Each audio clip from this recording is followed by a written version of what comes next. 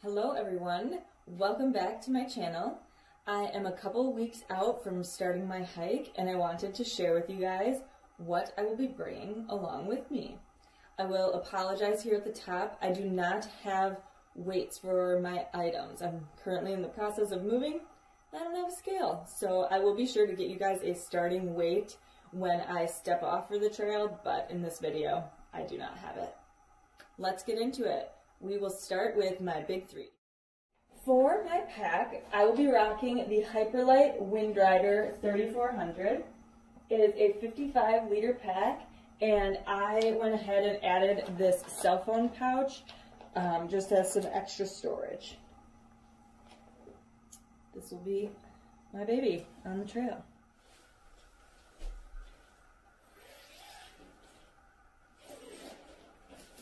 For my tent, I have gone with the Tarp Tent Double Rainbow. It is a two-person single-wall tent, and it has vestibules on both sides, and it can be semi-freestanding. Right now inside, I have it set up using my trekking poles, and out on the trail, I also have 6 sticks that I can use to fasten it down. I'll give you guys a better tour of her when we are out in the wilderness. For my sleeping system, I decided to go with a Nemo Astro insulated sleeping pad. I chose this one because the Nemo sleeping pads are really quiet. They don't make that crinkly sound like the Thermarest ones do. And also, this pad has a taller baffle up by the head. It's supposed to keep a pillow in place, but I'm actually just going to use it as a pillow by itself. I don't really like tall pillows, so that is perfect for me. I will also be bringing along the pump sack that comes with the sleeping pad. It is just one of those luxury items that I think will make such a difference at the end of the day. It only takes about 2 minutes to fill up this pad, and I fill up this pump sack 3 times, and then my sleeping pad is full. I will also be bringing a UGQ 10-degree quilt. So I customized this quilt. It is their Bandit quilt, and it can be full quilt, just act as a blanket. It also has a zipper so I can enclose the footbox, and I can also cinch it closed for those cold nights. And then it can also button, like snap around me with some straps. And that'll also keep it on my sleeping pad so that it is not mobile at night if I'm moving around at all. And then I also am going to be using a liner. I wanted this to help keep my quilt clean while I'm out there and also add a few degrees on those cold nights. As for sleepwear,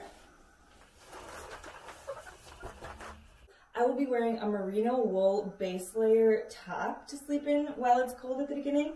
And then I also have some merino wool long johns to sleep in. I think my favorite sleep accessory are these heat holder socks. So they're made by the same people who make hand warmers, and they are just delightful. So those are going to be my sleep socks while I'm out on the trail.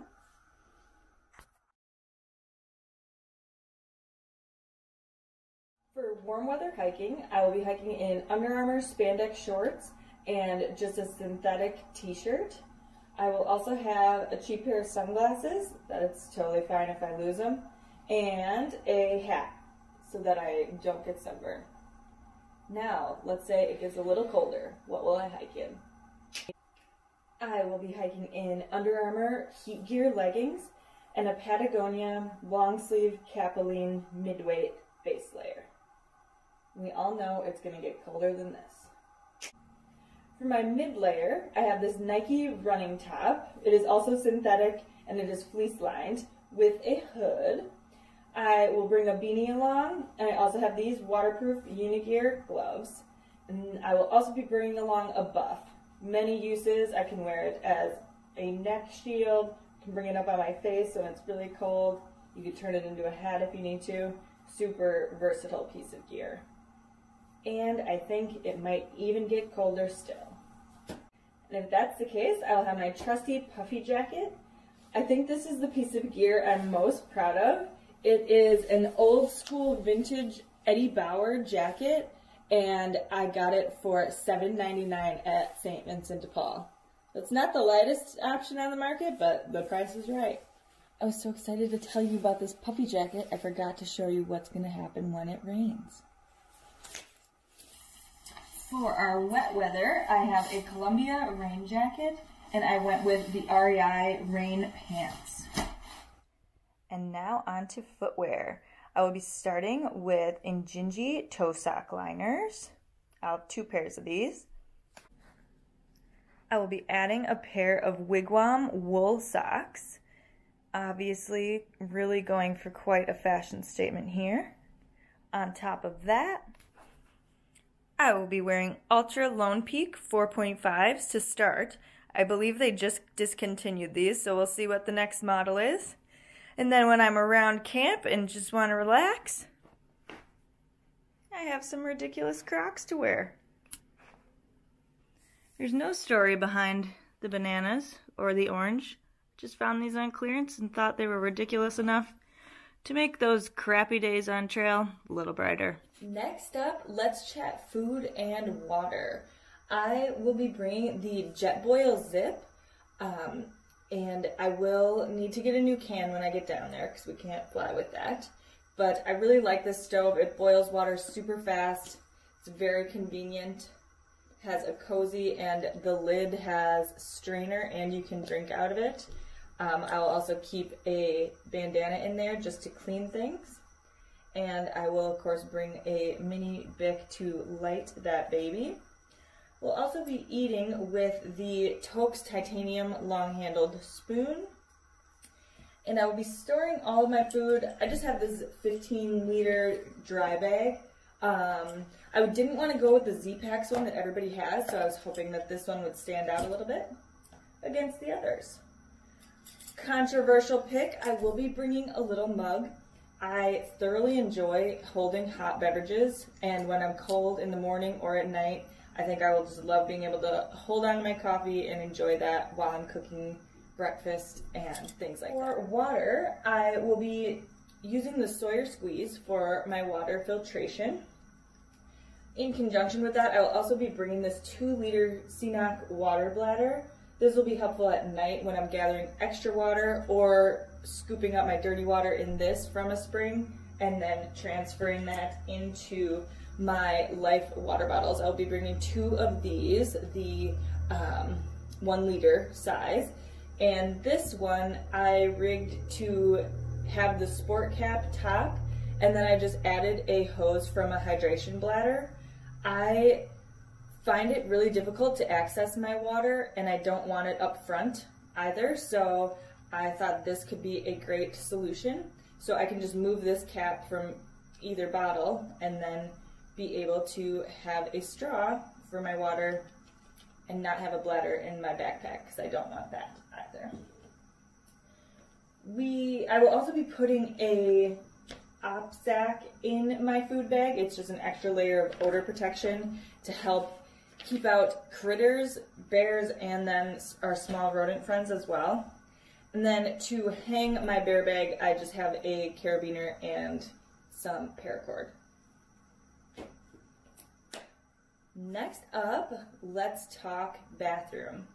So I will be bringing just a little bathroom kit. So in here I have the Deuce of Spades trowel, I have hand sanitizer, a little bit of toilet paper, and then some baby wipes as well. Those will be multi-purpose. Also at the end of the day, if I'm feeling disgusting, I can wipe down a little bit. And then I'm also going to be bringing the pee style. So this will be incredible. I don't have to take my pack off. I can pee standing up.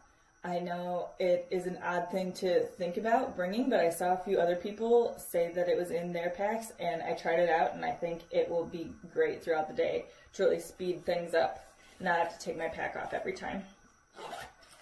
And then, of course, I have hand sanitizer in my bag, but I will also have a little one hooked to the outside of my pack as well. For emergency stuff, I have a bag of just random essentials. In here, I have things such as contacts, earplugs, my toothbrush, a brush, sunscreen. I have an EpiPen. I also have triple antibiotic ointment, anti-diarrheal, ibuprofen, and I believe that's it. Oh, a few Band-Aids in here. Oh, I also have some leukotape and a fingernail clipper and a mini tweezer in case I come across any ticks that need to be removed or splinters, things like that. I will also be bringing along some hand warmers early on. If it's cold, those nights that you just can't seem to get warm and get any sleep, I think those will be really great. And then I'm going to start out with an emergency blanket as well. I know I probably won't need it, but I just like the idea of having it in case I get in a pickle or get really cold and I just can't seem to warm up. I just feel better carrying that, and it barely weighs anything. I will also be bringing a compass.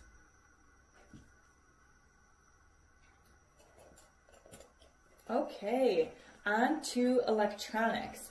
So I will be vlogging my trip. I am currently filming on the camera I'll be bringing. It is the DJI Osmo Pocket, and I also have a few accessories for that.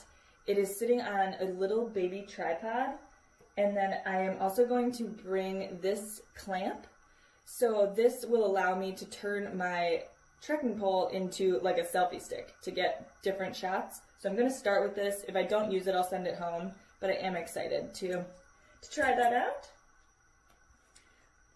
And I also have a clip, so this can go on the strap of my backpack, so then I can just clip my camera there to get footage that way, instead of having to hold the camera the whole time. I'll be bringing the Anker power bank. This is the 20,000 milliamp bank, so this baby will be able to charge all of my devices multiple times.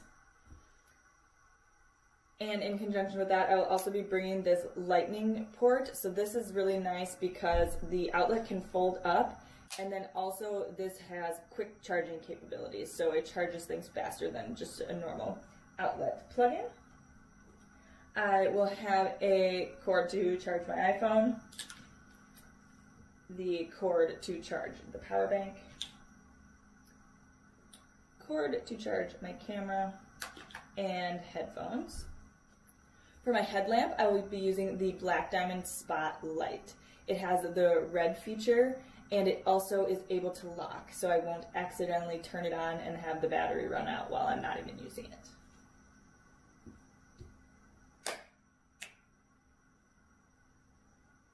Okay, last category I think will be accessories and random things.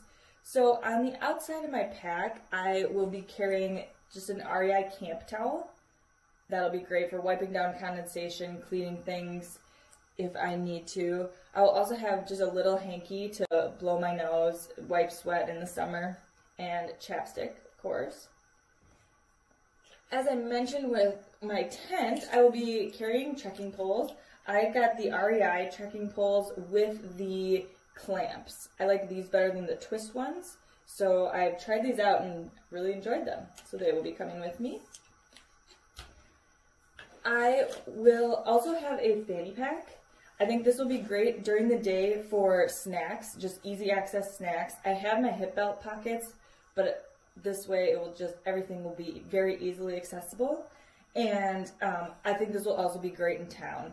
When I'm out running errands, I don't have to have my stuff just out and about. It can all be in one place and attached to me.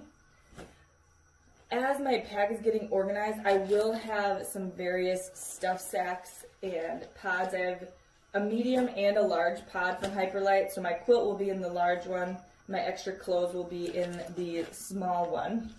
And then some of my other things will just be organized down into smaller bags to keep organized.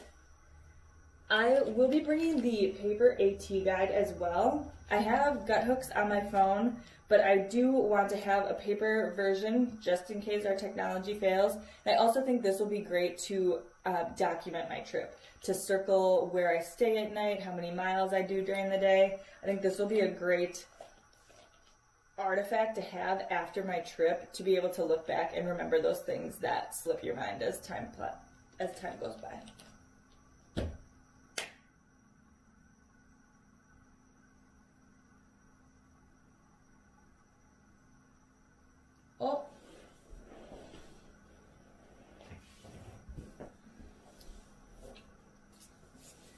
I forgot my sit pad.